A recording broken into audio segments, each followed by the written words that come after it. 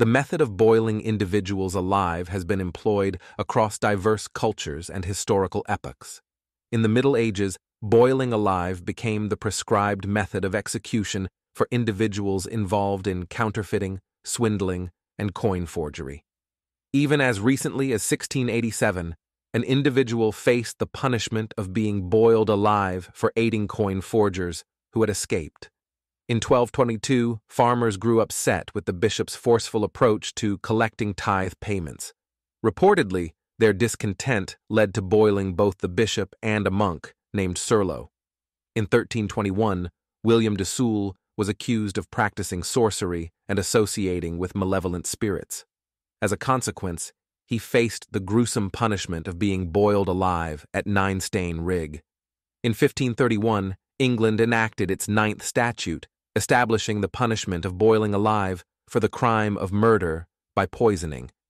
This originated from the 1531 event when Richard Roos, the cook serving the Bishop of Rochester, administered poisoned porridge, resulting in the death of 2 individuals.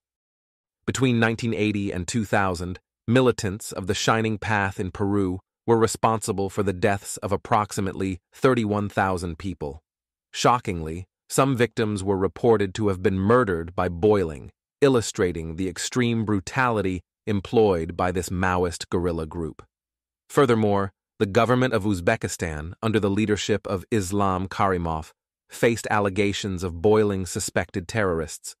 This disturbing practice was indicative of the severe human rights abuses associated with the Karimov regime. Former ISIS commander Abu Abud al-Raqawi revealed ISIS's brutal execution methods, including boiling prisoners alive in engine oil. This horrific practice was described as a form of punishment, with specific reference to victims being burned in wood-fueled fires before being thrown into boiling oil. In the 2010 documentary El Sicario, Room 164, a masked sicario claimed that Mexican cartels use boiling in oil as a method of execution for those suspected of working for the police.